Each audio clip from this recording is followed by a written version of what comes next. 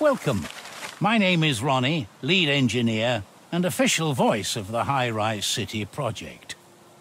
Our analysis of the data collected worldwide has shown that you are the best person for the new position of project manager. Your vast experience in strategy is unparalleled.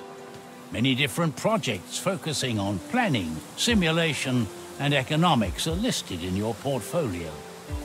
There is a lot at stake here.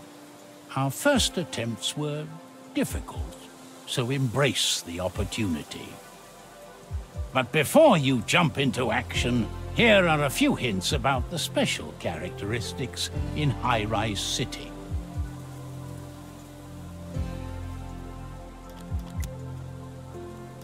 Let's start with something simple. You can move your HUD screens by clicking and just moving them with the mouse.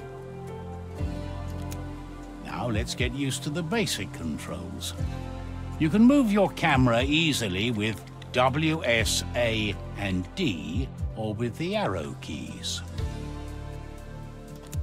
To rotate the camera, you can either press Q and E, or hold the middle mouse button.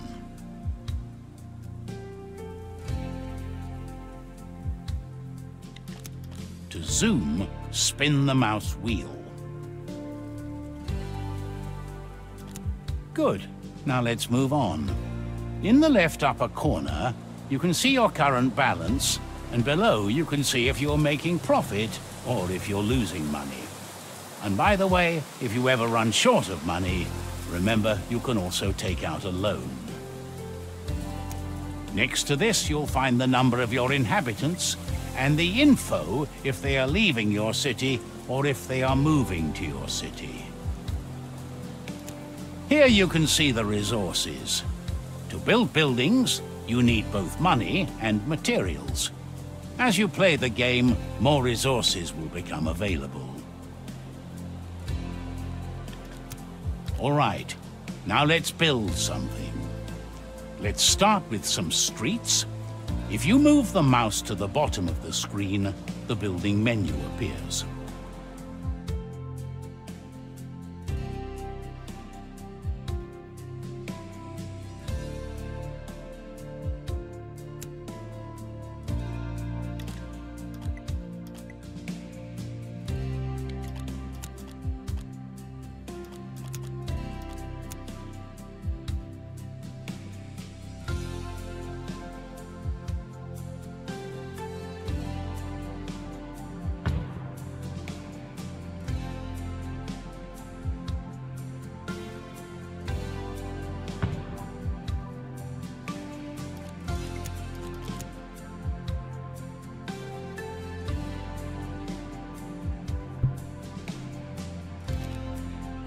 Citizens decide to build houses based on external influences. In higher ranked zones, skyscrapers of up to several hundred meters may be created. However, this takes time. Time you can speed up on the top left in your HUD. After the first flats have been built, a symbol appears above the buildings. It signals that this building has problems.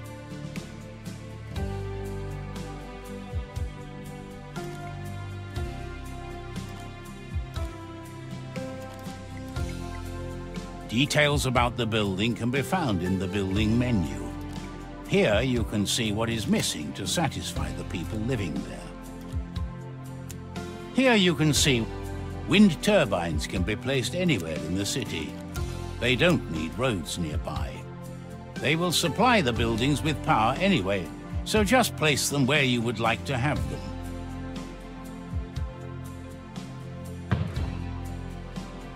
In order for the electricity to reach your city, we need a substation. It will carry the electricity from your wind.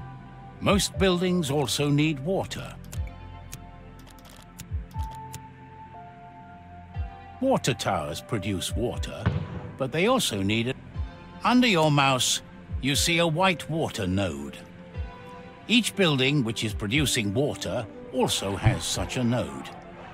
Click on the one from the water tower to have a starting point. Game saved. Now, draw your pipes. By the way, unconnected nodes will appear red.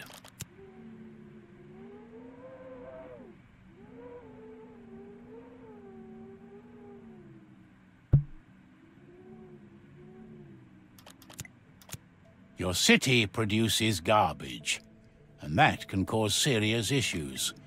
So you should take care of that. Garbage carriers can pick it up.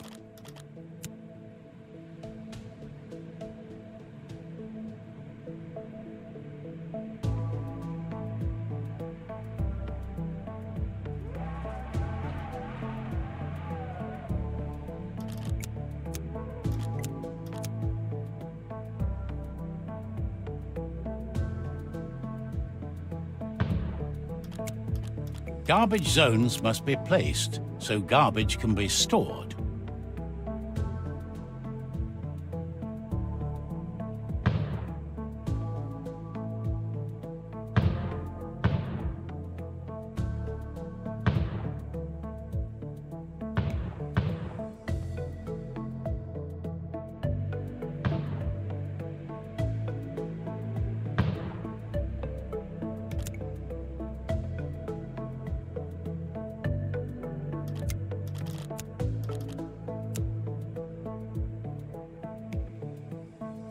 The doctor can take care of a defined zone you can see as a circle. Later on in the game, additional services will be required.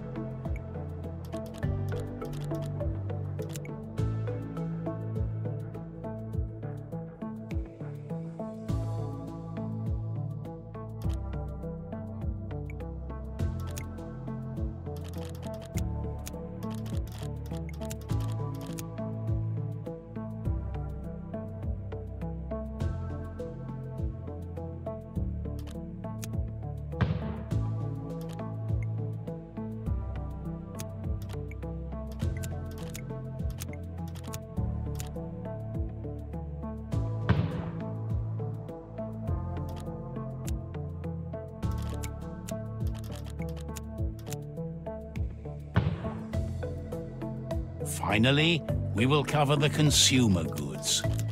Fish is one of the most fundamental foods, and they can be acquired by a fishery. Those have to be placed near water and require road access.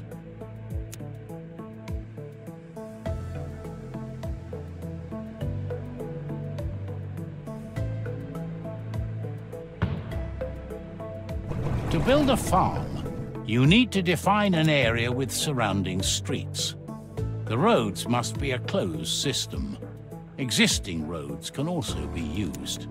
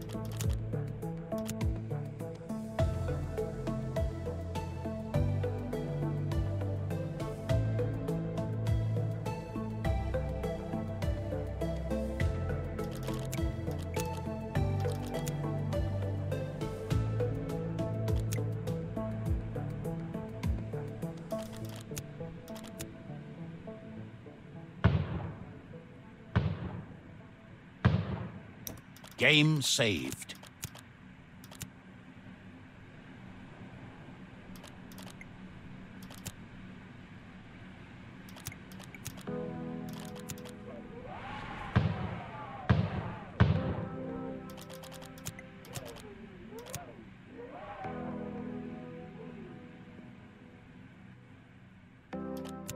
Build the shipping company next to a road. They also have a certain action radius. Within that radius, goods are collected. If the radius is too big, it takes much longer to pick up the goods. Let us go back to an apartment, so we can see the difference in satisfaction now that we've fixed most of the issues.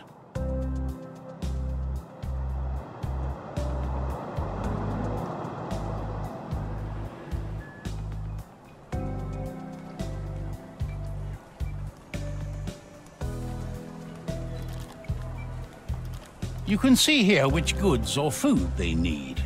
Some goods have a higher impact on their satisfaction.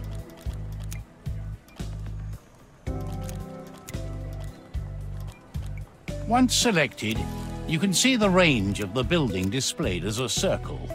The productivity is also displayed.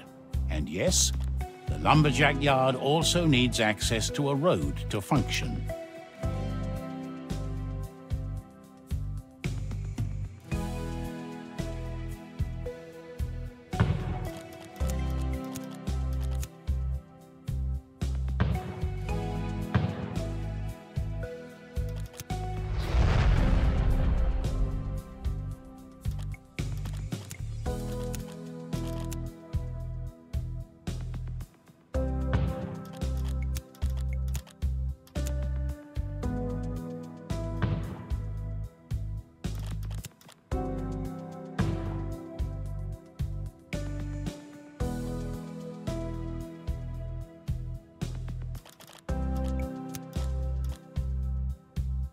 Here you can see the status of the building.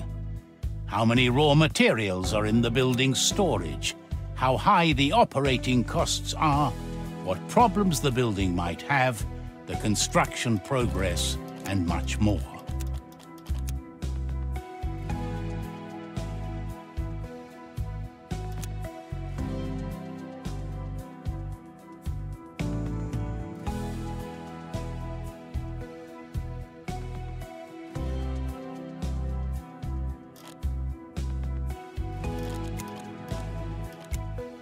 Make sure the lumberjack yard is within the reach of your carrier, or place another carrier closer to it in order to keep travel times as low as possible. Now that you are producing wood, it is time to process them into planks. For this procedure, you will need to build a sawmill. Note, place the sawmill within reach of a carrier. Insulation material is another important resource for your city. It is farmed the same way as your vegetables. Mark out an area using roads. This area will become your farm. Now make sure the farm building is connected to your road network and in reach of a carrier. Industrial buildings require offices to function. Offices don't have to be next to any specific building. However, they still require a road to be close by. Building offices is one of the best ways to generate money. Too much is better than not enough.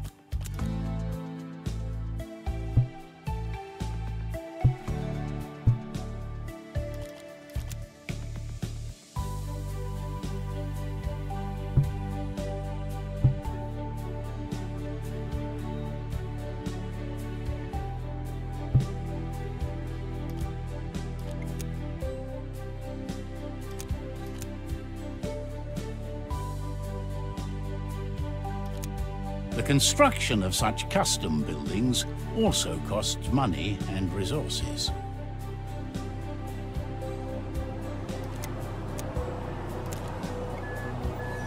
This menu gives a good overview about the resources. To expand the capacity of your city, you will need to build warehouses.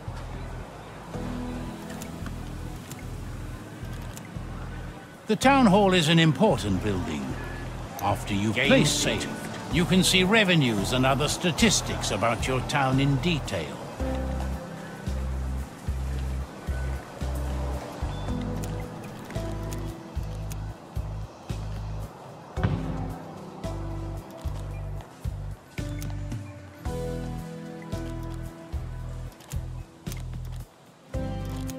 Here you can see how the balance is calculated. Thank you for playing Highrise City. We hope you enjoyed what you have seen so far. In a not-so-distant future, a large part of humanity lives in cities, and the infrastructure can hardly keep up with the ever-growing number of people. Roads are clogged, there is not enough housing, and basic services are at risk.